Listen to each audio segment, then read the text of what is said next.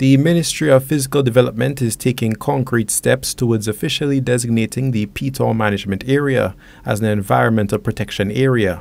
Chief Physical Planning Officer Karen Augustine emphasized that achieving this goal is not merely a matter of intent, but requires robust legislative action to ensure its success and sustainability. She pointed out that for such designation to be effective and enforceable, new legislation must be introduced and passed. This legal framework will provide the necessary authority and mechanisms to manage and protect the area, addressing issues such as land use, biodiversity conservation, and the regulation of activities within the designated zone. And for that, we have decided to have it legally binding, that it will be an environmental protection area underneath the Physical Planning and Development Act. So to facilitate this initiative, we are undertaking a series of public sensitization activities whereby we will engage the public and explain to them what that generally means. Plainly, an environmental protection area is an area consisting of features which require preservation, not only for the present, but for future generations. Preserved in its appearance, preserved in its natural ability to provide a sense of ownership as a country. So in having that protection done, we are letting the world know, we are letting Saint Lucians know that this area is special. This area is unique.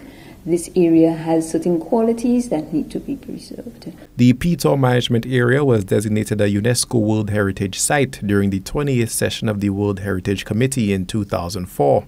Fast forward 20 years into 2024, as plans are afoot to officially designate it an environmental protection area.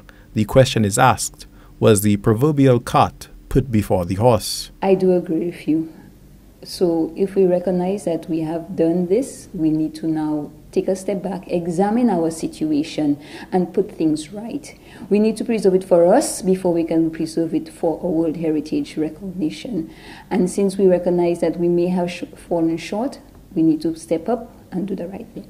Among the new amendments to the legislation will include additional protection for the Pitons in order to avert illegal or unplanned development in the designated area or preserve it in its natural state as much as possible.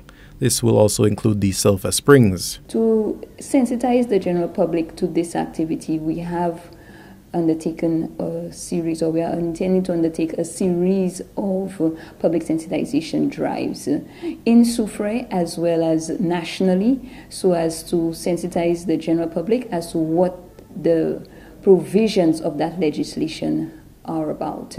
And we are inviting all stakeholders, and that is each and every one of us as Saint Lucians, to participate in this exercise so that you too can be aware of your contribution in preserving this area for your children. So we're encouraging everybody. We are going to be in the future sending out where we are having those public engagements. We are starting off in Soufrière, of course. We will be on radio and television. The Department of Physical Planning is currently collaborating with the Ministry of Sustainable Development in identifying other areas which require environmental protection status.